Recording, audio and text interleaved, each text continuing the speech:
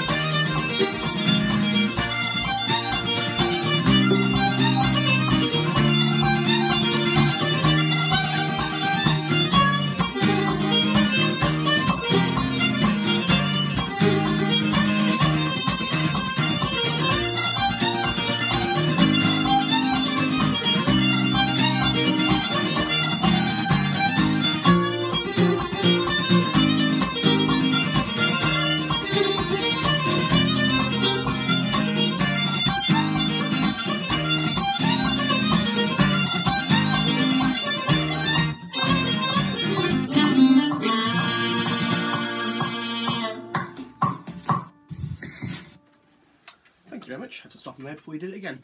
But yeah, enjoy the rest of the weekend. Thank you ever so much, Tom, and see you tomorrow.